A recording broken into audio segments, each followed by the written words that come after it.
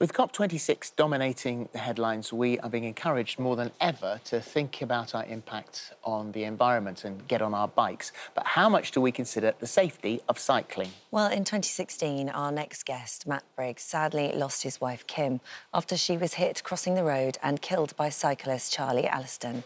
Cleared of manslaughter, Alliston was sentenced to just 18 months after being found guilty of a crime that falls under a law that was passed in 1861. Well, since his wife's death, Matt has been campaigning for a change in the law, calling for tougher penalties for cyclists who kill or injure pedestrians. And Matt joins us now. Welcome to you. Thank you for being here today.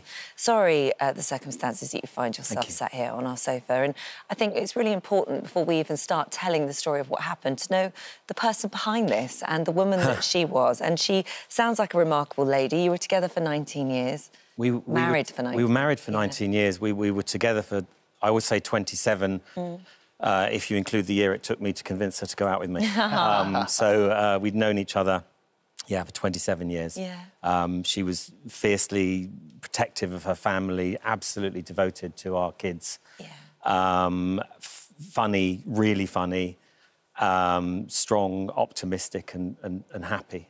You've got two kids. You've got Isaac, who's now 18, and Emily, who's 16. What happened on that day in February 2016? So I was in over in central London, and I got a call to say that Kim had been involved in a road collision at the time, and amazingly, credit to the NHS, Kim was in surgery half an hour after being hit. We received the news that evening that Kim would unlikely to survive, and she passed away a week later. So what do we know about the circumstances of the collision?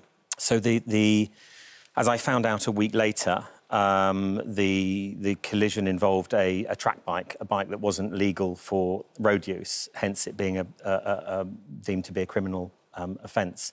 But the extraordinary thing was, it was a week after Kim died, and I was sat at Bluewater. I think I'd been having to buy school uniform and things for the kids, and I got a call from the police to say that they thought that this was more than an accident,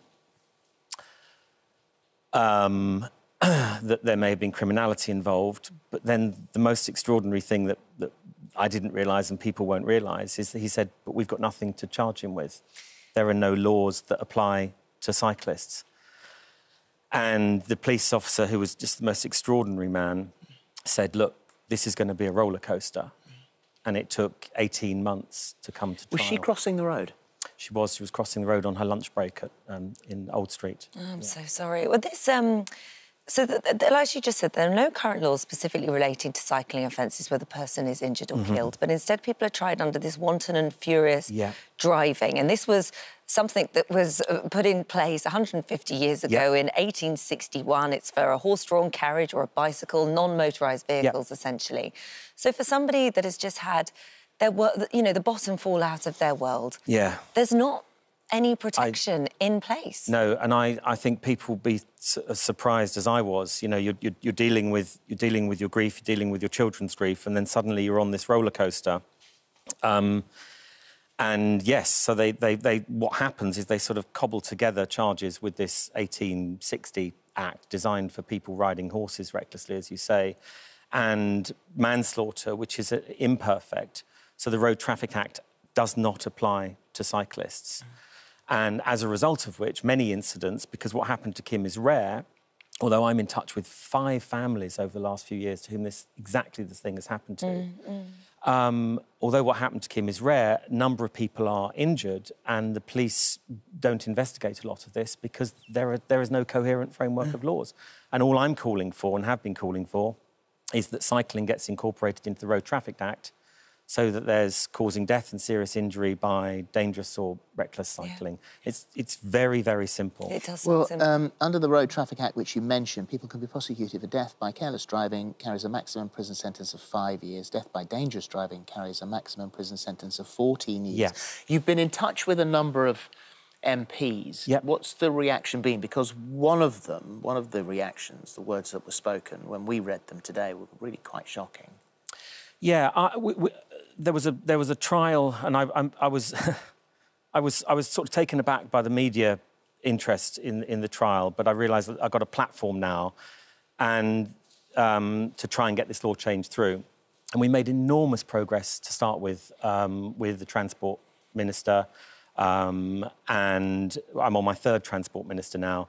They commissioned a legal report which came back and said, yes, there's a gap in the law, and it's not just Kim Briggs, this has happened to other people.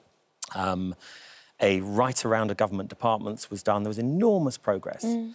And then there was Brexit and there was COVID, and that's understandable. These things take a back seat. But the public consultation was done. But we've been in a holding pattern for about 18 months now where nothing is happening. But a minister who you've chosen not to name, a minister said, maybe we need to wait for another death. Yes. I won't name him. I don't think it was meant in a callous way, and it didn't. Sounds pretty callous. I think what it underlines is the brutality of the process, the harshness of the process. But the thing is, we've had that other death. Tragically, that death occurred last year, and the trial has been concluded. It resulted in exactly the same charges, exactly the same confusion and lengthy, time-consuming process. So we've waited for everything that's been asked of us to wait, and yet still something or somebody is blocking this now. And I wonder whether you sort of look at what's happening in COP26 and everybody wanting us to be more greener and find alternative methods of transport, you know, and we can understand that, we're on board with that.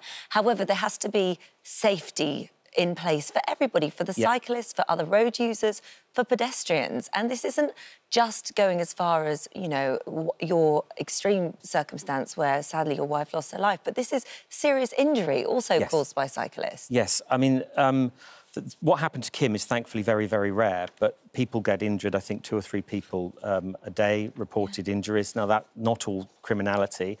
You know, I cycle a lot in London. I think it's fantastic that we cycle a lot. It's to be encouraged, but there is a natural then increase in risk, and it just seems to me that in an ordered, civilised society, we need laws to cope with all outcomes. And well, you're not anti-cyclist. No, of course. So no, you say you're a cyclist yourself. I'm a cyclist.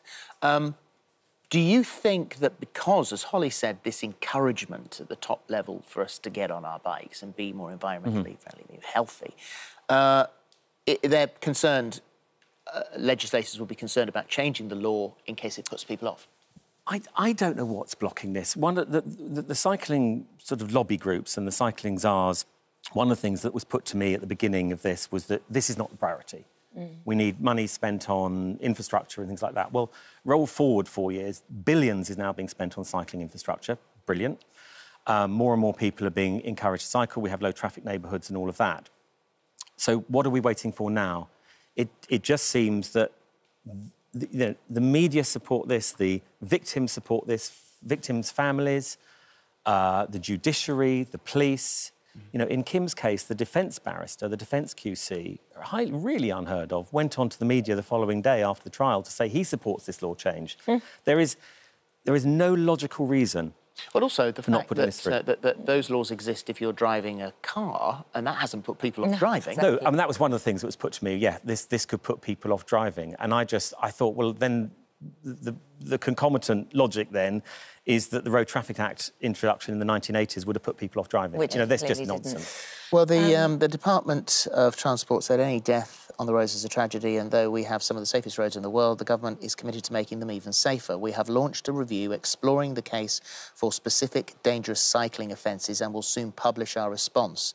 In addition, the Prime Minister's ambitious cycling and walking plan will deliver more continuous direct cycling routes in towns and cities, physically separated from pedestrians and motor traffic. And that's been the response that I've been getting now for nearly 18 months. Yeah. Word for word. Something or somebody is now blocking this. And my concern is that the consultation process or the process has somehow been hobbled. Yeah. And that's why I'm here and just knocking quite a lot harder at the door now. Let's push this forward. Yeah. Thank you. Thank you very much. Thank you. How are the kids, OK? Kids are amazing. My daughter Emily is doing her mocks, and my son is working in the event industry overseas. And they are, you know, these things. I think these things can actually make people more resilient because of what happened and not in spite of. And they're the reason I get up every single day. I don't know how good I am at it, but It sounds like you're doing a very good job. I try my best. She'd be very proud of you. Yeah. Thank you. Thank you very much.